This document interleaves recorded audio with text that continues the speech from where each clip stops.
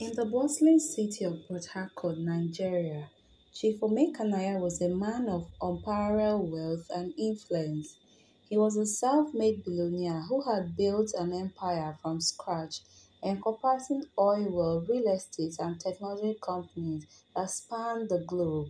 Yet, despite his success, Chief Omekanaya was haunted by a single fear: how would his family manage his fortune when he was no longer around? Chief Omekanaya was a titled man who had two wives, Ifoma and Ogonna. They both had two children each, making it four children. The children raised in luxury had never known a life of struggle. Chief Omekanaya often worried that his children, accustomed to the lavish lifestyle, would squander his hard-earned wealth. Just yesterday, Adora came demanding sum of 5 million naira just to throw a lavish birthday party in the club. When cautioned by her father that it was an extravagant spending, she goes to report to her mother, who pestered her husband until he granted her daughter's request. Some days ago, his first son, Chuka, got the sum of 10 million naira from the company's fund through the accountant just to travel to Dubai to lavish it on his numerous girlfriends. None of his children were interested in managing his numerous businesses.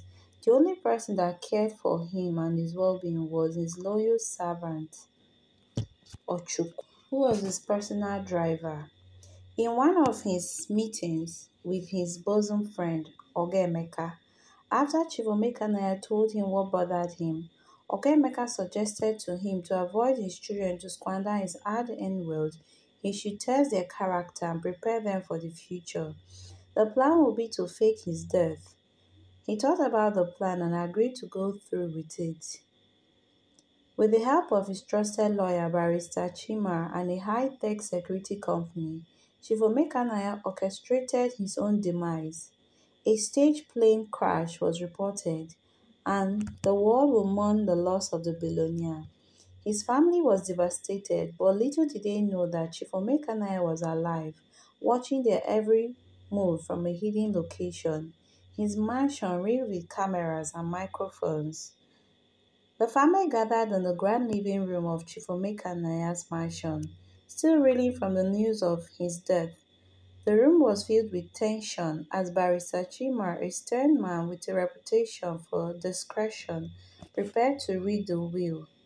"Your father was a great man," Barrister Chima began, his voice solemn. "He left behind a legacy that will live on for generations.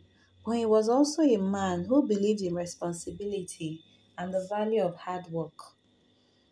The will was read and the family listened on bated breath. The estate was divided amongst the children, with substantial sums allocated to each. Chuka, his eldest son, received the largest share, followed by the other children, who were also handsomely provided for.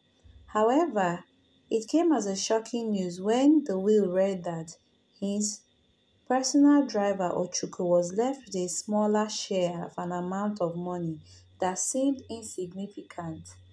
But he was left with a challenge to prove his worth by growing the small seed into something greater. Ochuku nodded with excitement and determination to prove his worth. As days turned into weeks, the family members began to adjust to the new reality. Chuka the eldest immediately booked a flight to Las Vegas, where he purchased a fleet of luxury cars and a penthouse overlooking the city. Adora and the others embarked on a world tour, throwing extravagant parties and living like royalty. They went on extravagant shopping with friends, indulged a high fashion and expensive jewelry lifestyle, filling their social media, feeding them with pictures of their lavish lifestyle. His other two wives, Ifoma and Ogonna, who had once been rivals, found common ground in their newfound wealth. They threw lavish parties, hosted charity galas, and became the talk of PHCT. The money flowed like water, and soon their family name became synonymous with excess. Meanwhile, Ochuko, with the help of Barrister Chima, took a different path. He invested his modest inheritance wisely, focusing on businesses that had a long-term potential.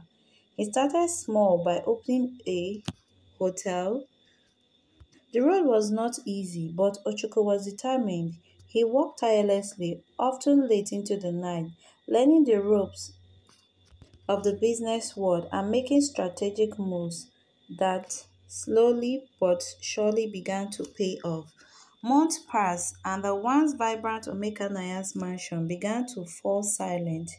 Chuka returned from Las Vegas, his fortune squandered on failed business ventures and lavish lifestyle, and reckless spending on women. The other siblings came back from their world tour, broke and disillusionized. They were in financial ruin, their once glamorous lifestyle now a distant memory. The reality of their situation began to sink in. The money was gone, the business had failed, and the family was on the brink of bankruptcy.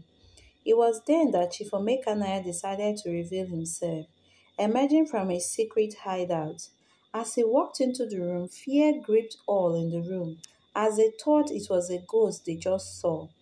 After some minutes, Chief Omekanaya with his barrister sat down and explained the situation to his family, who were in awe. He reprimanded all his family members, who bowed their heads in shame. Then his driver Ochiko walked in. Chief Omekanaya welcomed him with a smile and commended him for his effort in turning the little he was given to something enormous. He used him to set example for his entire family members, and he was pleased with the driver, who out of the little he was given, grew it into something that was big. We've come to the end of this story. I hope you did enjoy it.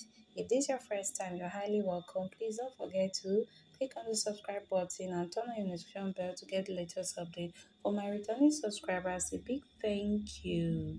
Very big thank you to you.